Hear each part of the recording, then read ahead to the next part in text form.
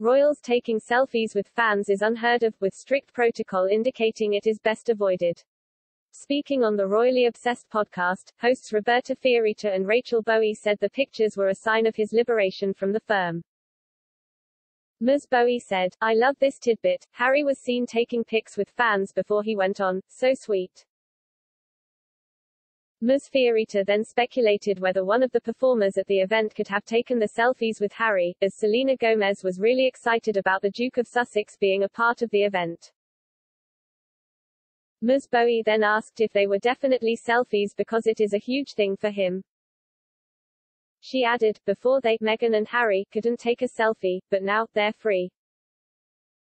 Although no clear rules about selfies have been laid out by the firm, it is widely believed that pictures are not allowed to be taken with members of the royal family during certain outings.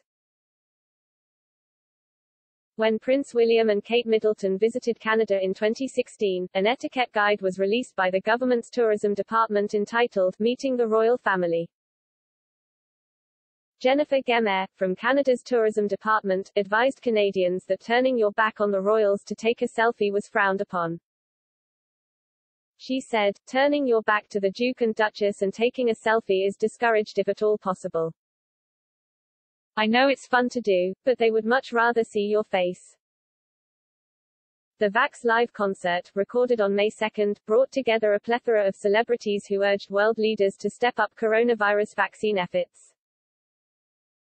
The SoFi Stadium in Inglewood, LA, was filled with fully vaccinated guests who clapped and cheered for Harry took to the stage. U.S. President Joe Biden, Jennifer Lopez, J Balvin and the Foo Fighters were among famous faces at the event.